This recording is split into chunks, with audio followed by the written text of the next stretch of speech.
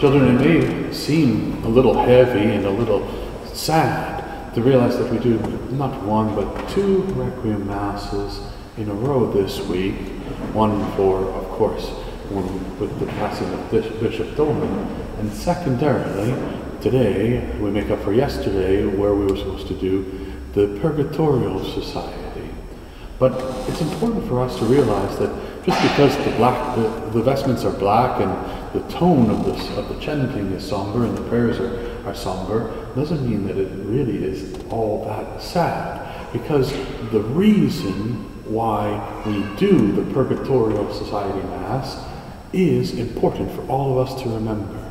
Because it is, in reality, a joining together with our family, our fellow members of the mystical body of Christ. You see, we, the mystical body of Christ, are made up of three groups. One is the church militant, that's us, the ones who are still alive, who still have to do our work to try to save our souls, to get ourselves to heaven. But there are two other groups, two other members of the same body of Christ. The church triumphant, which is the souls in heaven. These are the saints, and these are those who haven't been canonized saints, but who have already made it to heaven, and we just won't know until we get there ourselves.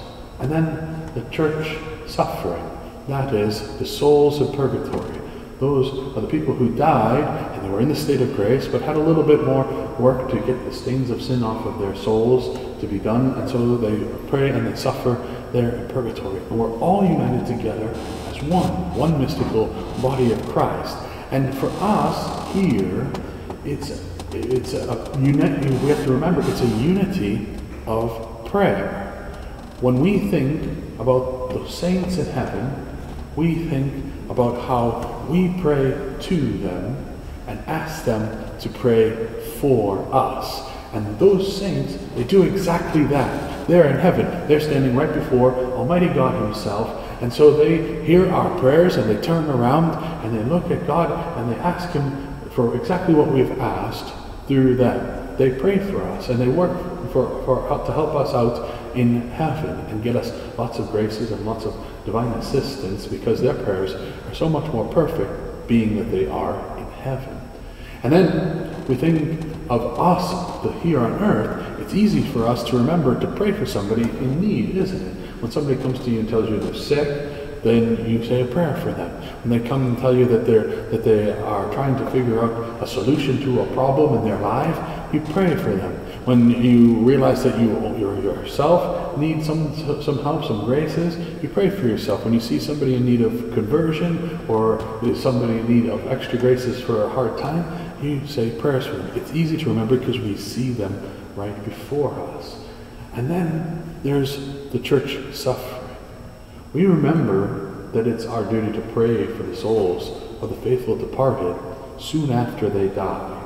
And because we're sad about it, and we think about it, and we miss that person, and so we say some prayers right then and there. But we don't actually know just how much prayers it takes to get that soul into heaven. It might be a couple, it might be a lot. And what is the tendency, because we don't see them any longer, is that it's easy to forget about them. And that is something that we can't do, because they never forget about us. They keep praying for us, just like the saints in heaven do. They keep waiting their time when they know that they will enter into heaven one day, but we can make that more speedy by keeping them in our prayers regularly. And so, because it's easy to sometimes forget as time passes on, we remember every month the souls of the faithful departed, of those who have been part of our parish here, of those who have been part of our extended mission, who have written in and requested to be part of the Purgatorial Society, people whom we have loved, people whom we have known, people whom we have even sometimes not liked all that much, but are still our fellow Catholics and our fellow members of the mystical body of Christ. And because of that, it is our duty to keep praying for them. And so every month we take up the task to offer the Mass for them, because we know that even though their names, their faces may have in time sort of slipped from our mind, we are going to be faithful to praying for them for all of our lives. And we do so by this very special monthly Mass. And so when you come this month, next month, and the month afterwards, and you think about the souls in Purgatory as you pray here at the Purgatorial Society Mass, remember it's not just a generic prayer. It is for all of those who are our spiritual family, united with us, with Almighty God Himself. May God bless you in the name of the Father, and the Son, and the Holy Ghost. Amen.